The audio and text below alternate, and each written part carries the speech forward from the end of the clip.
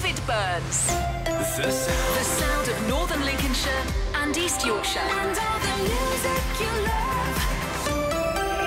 BBC Radio Humberside. As always, thank you very much for your company today. Thank you to Emma Hardy for her company. Don't forget to check out her website. You can find out all the events involved in the big conversation. They start with the Tigers Trust on the 3rd of October. There's all sorts of stuff going on right across 3 weeks.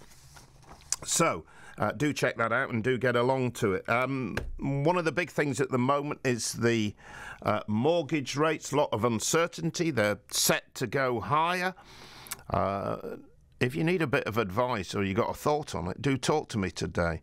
The whole Moneyman, Malcolm Davidson, will be in the studio for the next hour of the programme. So again, get your calls in, because it's a huge thing for a lot of people. The mortgage at Burns Towers is up in the spring, and I'm thinking, what the heck am I going to do? Yeah, I'm this old and I've still got a mortgage. But anyway, so if you want some advice, 08000 665959, get in touch with Malcolm Davidson, who will join me very shortly in the studio. We're doing 2 phone-ins for the price of none this morning on the Burnsy Show, all included in your licence fee, which I know you're paying. We're not going to have a debate about the licence fee. Not today anyway. We'll probably do it on another day. So we've had Emma Hardy MP talking about matters, well, things that matter to you. One of the things that matter most to people at the moment is how they're going to pay the mortgage, especially if their current deal is coming to an end. And we've had years of very low mortgage rates, but that seems to be changing. So have you got a question about your mortgage? Because we've got an expert in the studio. Malcolm Davidson is the whole money man. Joins me in the studio. Nice to see you, Malcolm. How are you? I'm very well, Burnsy. Good. I'm over it now. Do you know, it's nearly the weekend, isn't it? Yeah, well, has it been a tad busy since when, really? Yeah, you could say that. I mean, if you think, it's only been a week, hasn't it, since the mini budget? But yeah, a lot has happened. People whose deals are coming to an end are genuinely and naturally concerned. But we've had calls from people who have got mortgages, had mortgages, thinking about taking out a mortgage. Anyone that's ever thought of the word mortgage seems to have wanted to engage this week. Has there been a sense of panic from your clients or some of them? Just try and paint me a picture. I mean, I try and steer away from some of those more emotive words where possible, because I think that's what's happened this week a little bit. It was the big story earlier in the week, and obviously the Bank of England intervened.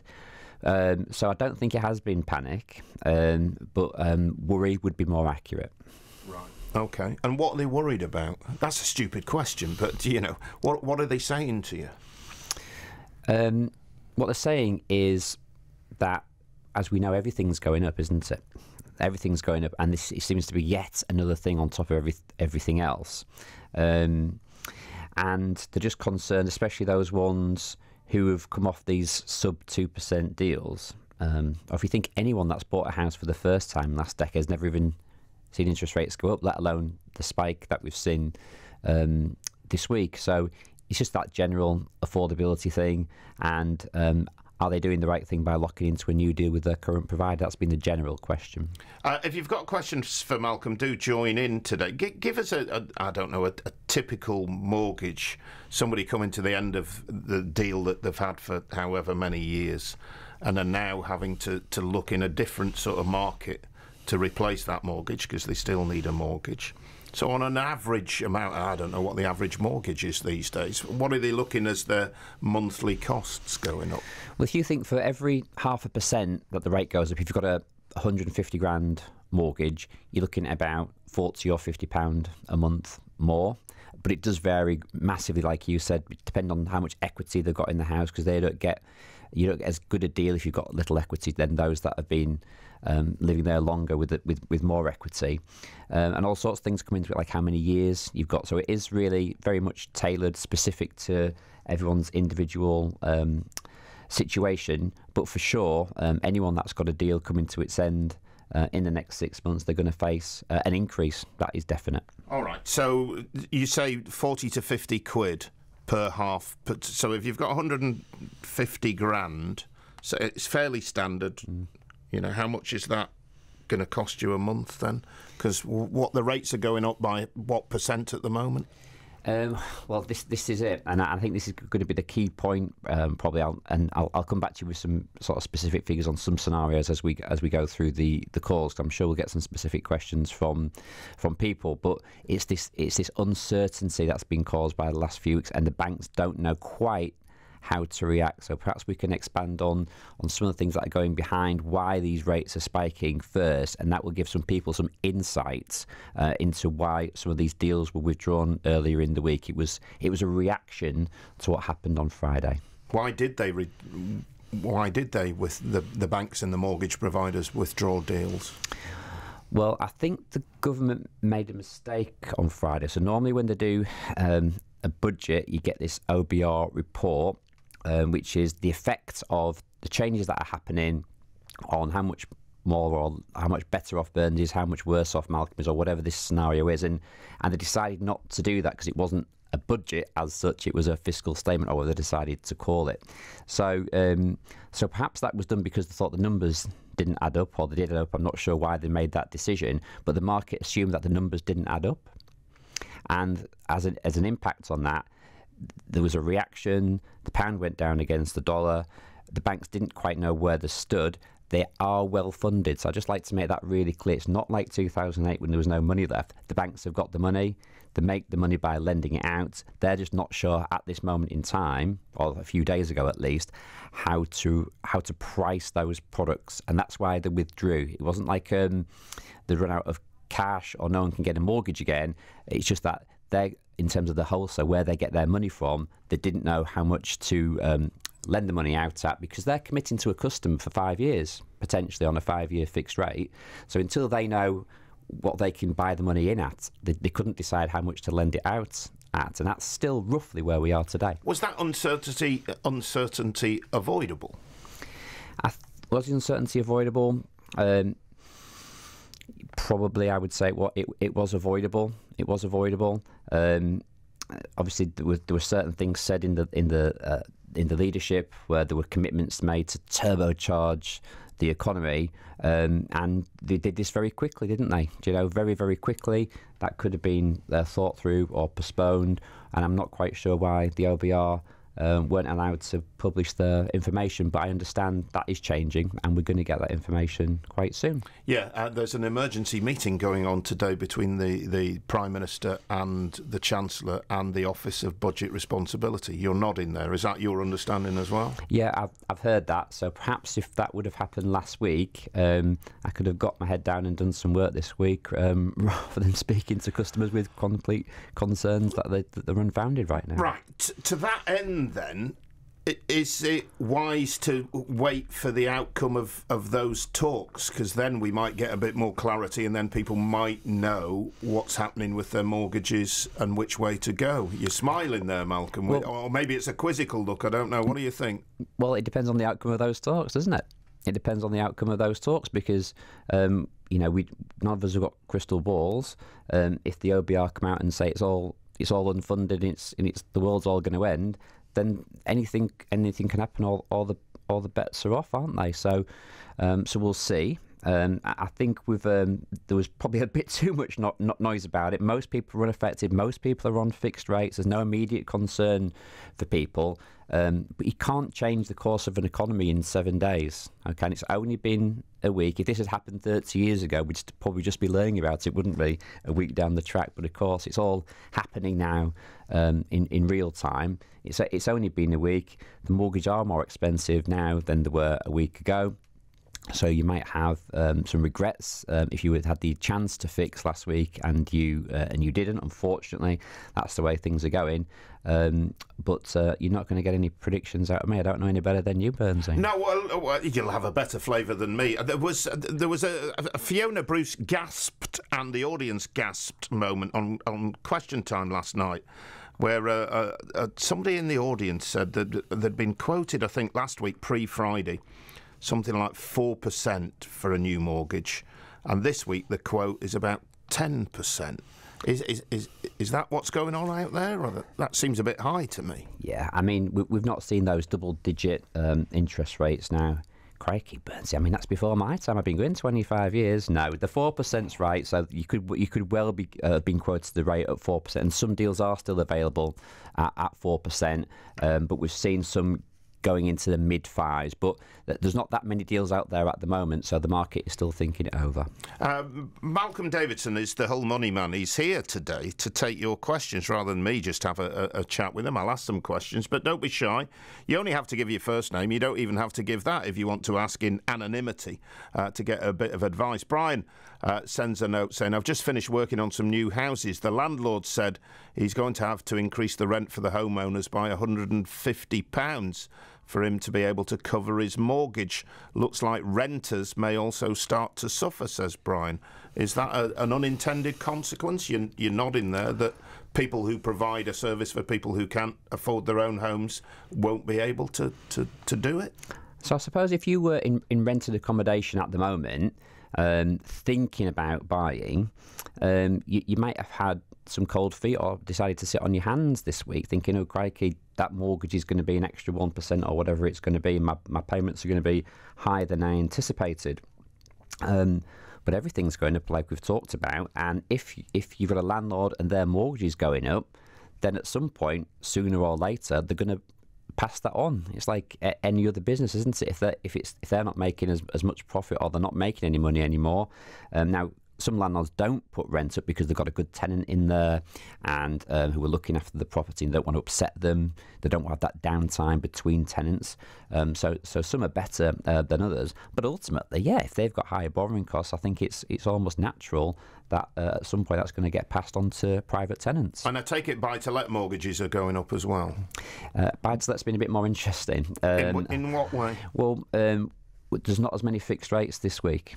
There's not as many fixed rates. So that particular sector is much smaller than the residential sector, but the deals that are available this week have been variable. So at least you can get a fixed rate on a residential. That's more difficult at the moment on buy-to-let. But that provides a service, doesn't it? You know, because they're buying and people are taking the houses and renting and finding somewhere to live because they can't afford to get a mortgage or can't get a mortgage. But that is true. It is a service, but over the last 7 or 8 years, it's less tax advantageous for landlords, and the dinner party landlord, as we used to call them now, is not a thing of the past, but the private landlords now tend to be those with bigger portfolios. Right, OK. On the subject to getting a mortgage, are mortgage companies likely to ask for bigger deposits? We saw that in 2020, didn't we? We saw that in 2020 in COVID because the banks had to send everyone to work from home. There's a lot of from home. There was a lot of upheaval, and they couldn't lend out as many deals as they wanted to because of the inefficiencies.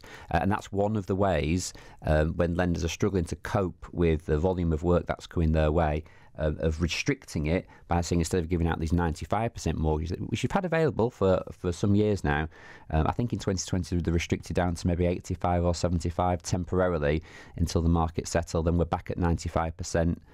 As it stands. So we've not seen that, but it could happen. Malcolm Davidson is here. He's the whole money man. If you've got a question about your mortgage, and it is the big story, you're a little quiet this Friday morning. I've got a few more questions to ask, but if you've got a question, do get involved. Call Bernsey now. 08000 66 5959. Or email bernsey@bbc.co.uk. BBC Radio Humberside. You are very quiet this morning. I thought there was a panic on about mortgages. Malcolm Davidson, the money sorry, I nearly called him the money saving expert. You wouldn't mind being a quid behind him, would you, Malcolm? Yeah. The whole money man is here to take your questions this morning on your mortgage. The Prime Minister was saying yesterday. Oh, you found her. Well, she turned up on 8 BBC local radio stations around the country. She doesn't cover herself in glory. But one of the things she said is, because she was banging on about the work they've done to reduce people's energy costs, and one of the things she said, this will reduce inflation by, I'm sure she said 5%. 5%. I thought, well, just of the work they've done on the energy costs. So what does that mean for the mortgage market, Malcolm? Well, so I don't think anyone was sort of saying that freezing the energy cap was a bad idea, because it was looking a few weeks ago very bad, wasn't it, for a lot of people when those predictions were made about what it sort of could go up to. So this is about how you're going to pay for that. Okay, so several different ways you could pay for it, and the decision that the government has taken is to borrow some money and turbocharge the economy. Okay, so cut tax, turbocharge the economy, stimulate a load of growth, and although tax rates are lower, ultimately be the higher tax take because of that increase in the GDP. So we'll see, won't we, whether that turns out to be right or wrong. But the idea behind the freeze on the energy cap was to bring inflation back under control. So we should be at 2%, and we were up in double figures, so 9.9, I think, last figure, around about 10%. So this is the whole idea of the freeze, is to bring inflation back under control, and some of the economists are saying we get back closer to normal in 2024. Now, inflation and mortgage rates are intrinsically linked, because this is the Bank of England's blunt tool to control inflation. I've said before, I think they were asleep at the wheel, very slow to react. And in fact, they said this week we won't hesitate to move on interest rates. Well, they've been quite hesitant up until this point. So the idea, if the theory is right, is that inflation comes back under control sometime during next year into 2024, and it's when that inflation comes under control that interest rates are reduced, and that's when those mortgages become cheaper again in 2024. That is the theory. Yes, exactly. I wonder about the impact of that. So, in that case, for a mortgage, should you only look at a 2-year fixed deal and see what the situation is in 2024? So I've had this conversation loads this week. All of the logic points to that. Okay, all of the logic points to that you would do the 2-year deal, reevaluate the situation in 2024 and see where the land lies. However, 2024 is an election year. And if we just go past the last 4 or 5 years, these black swan events, Brexit, COVID, election, Ukraine, it's one thing off the back of another. So those predictions, those longer term predictions are futile, because so much seems to be changing. Every year we seem to get this new crisis or something else is going wrong. So the logic suggests you do the 2-year fixed rate and evaluate the situation.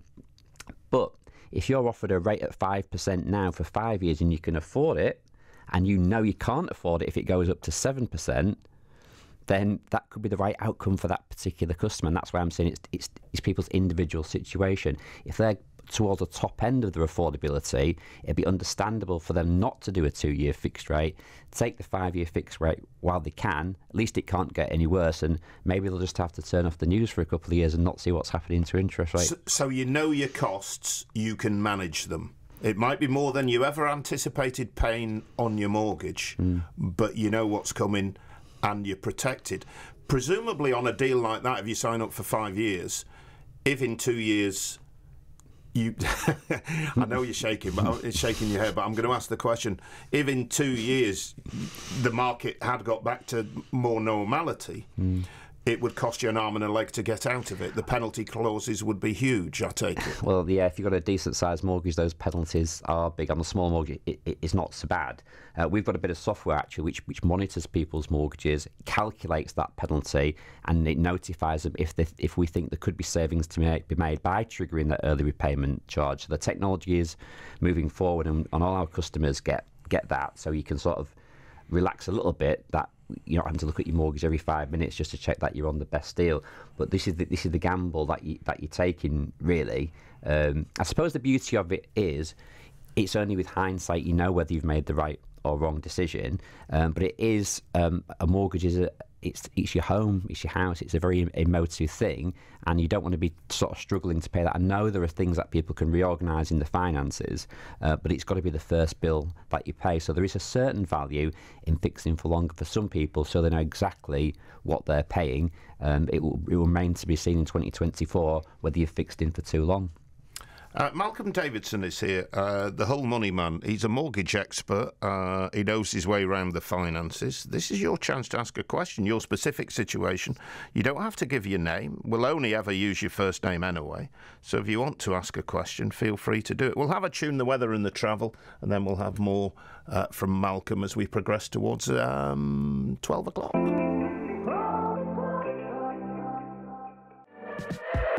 Just gone 11:30. You're listening to the Burnsy Show on BBC Radio Humberside this Friday morning. Thank you for your company. Malcolm Davidson, the Hull money man, is our guest. So if you've got a question on your mortgage, but I assume you've all paid off your mortgage and you're sitting there feeling, the warm glow of satisfaction. I hope the warm glow of satisfaction will keep you warm through the winter. Mind you, the government have, as Liz Truss constantly reminds us, done something on your energy bills. So that's something. So, have you got a mortgage? I know our...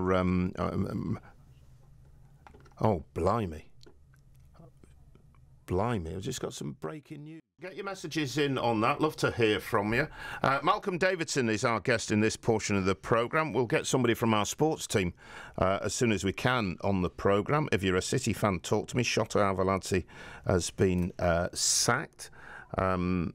The Hull money man, Malcolm Davidson, is here. We're talking about mortgages. John A says, Burnsy, when mortgages got to nearly 15% a good few years ago and I was struggling, I gave up smoking, drinking and holidays to make ends meet. If people are struggling, perhaps they could cut costs like I did.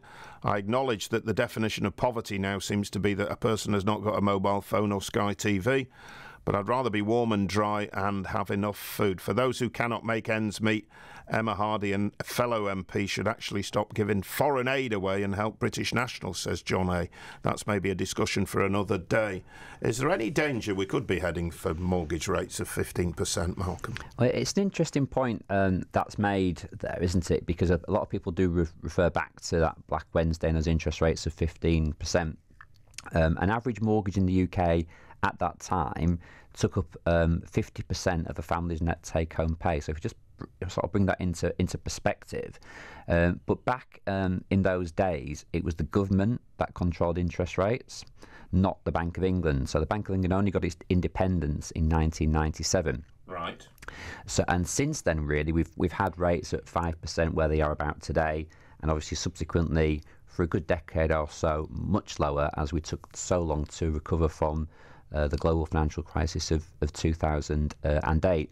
Will they get back there? That's a long time ago now. You know, it's 30 years almost to the day actually since Black Wednesday. So you can never say never, but we're nowhere near those kind of levels now. And the Bank of England normally keep a much closer eye on what's happening with inflation. There were lots of repossessions in that era, late 80s, early 90s.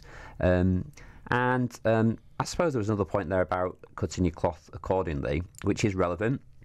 So in 2014-15, the Mortgage Market Review brought in these affordability stress tests, where the banks were forced to calculate whether you could afford your mortgage, not just at these 2 and 3% rates, but a rate far higher than that. In fact, it was 3% over the bank's own standard variable rate. So right. These mortgages were stressed at 7%, 8%, and rates are only at 5%. So they should be affordable, and there may be small tweaks that people can make in their household finances. It's those luxury items, I suppose, if people have still got any, that can maybe there might be some amendments people can make just to make sure the mortgages do remain affordable. It is always the first thing that you want to pay, remember. So you're not going to want to just blindly stop paying your mortgage and all those types of things. There are things that can be done. You can extend your mortgage term with your lender if you're really starting to struggle potentially. Is it worth talking to your mortgage company? Definitely. The worst thing you can do if you're in financial difficulty is to bottle it up. The banks do have to treat each case, what they call sympathetically is the word that's used. So they will talk to you and do what they can where they can. And this was, of course, something, again, that happened in 2020 with the mortgage holiday. Malcolm Davidson is here. Real world problems, people trying to pay the mortgage. He's the whole money man. But if you want to react to Shota Arveladze getting sacked, do feel free. Just before 11:30 we were talking about the volatility of the market and whether you should tie in at 2 years or 5 years. I'm sure I read somewhere saying there were 10-year deals out there that are cheaper than 2-year deals at the moment. Is that the case? Well, do you know, those 10-year deals have become more popular in recent months anyway, before any of this was happening. So normally, the 2-year fixed rates are cheaper than the 3s, the 3s are cheaper than the 5s, and the 5s are cheaper than the 10s. That's always been the case in this 25 years I've been doing this job. But this year, over the last few months, for the first time, we've seen the 5-year deals being cheaper than the 2-year deals. So when things like this happen, I always try and put my thinking cap on as to why, for the first time, the longer term fixed rates are cheaper than the 2. And I think it turns back to one of the subjects from earlier in our conversation, which is the banks must feel that interest rates are going to continue to go up in the short term, but reduce again in the longer term. I think that's why we've seen this. But again, as I said to you before, things can change. So is a 10-year deal worth it? I think a 10-year deal, let's just say you've got 10 years left on your mortgage, you're offered a 10-year deal to fix in now, you know you can afford it. It takes away all that uncertainty that you know you can get to the finishing line no matter what life has got to throw at you. So yes, I think it is the right thing for some people, but if you were a first-time buyer with a 5% deposit, perhaps that would be too long. A lot can change in 10 years. So, what's your best advice to people at the moment on their mortgages? Okay, so it depends on the situation that you're in. So if you're currently midway towards buying a house and you've applied for your mortgage, or your mortgage has already been offered, you've got no cause for concern. The rate that you applied for last month or 3 months or 4 months ago is locked in, and your mortgage offer lasts for 6 months. So if you're buying a home, no need to panic. Your deal is completely safe. I sounded a bit like Jim Bowen there, didn't I? You did. And if you get it wrong, you won't get the speedboat. So those people are absolutely fine. If you're in the middle of a fixed rate, so you fixed last year, the year before, you're in the middle of a fixed rate, it's not finishing anytime soon, then you're probably on the best deal because you'll have fixed much lower than the deals are available today. Now, we've had a lot of calls in this regard. Should we pay our penalty and come out and fix again at these higher rates?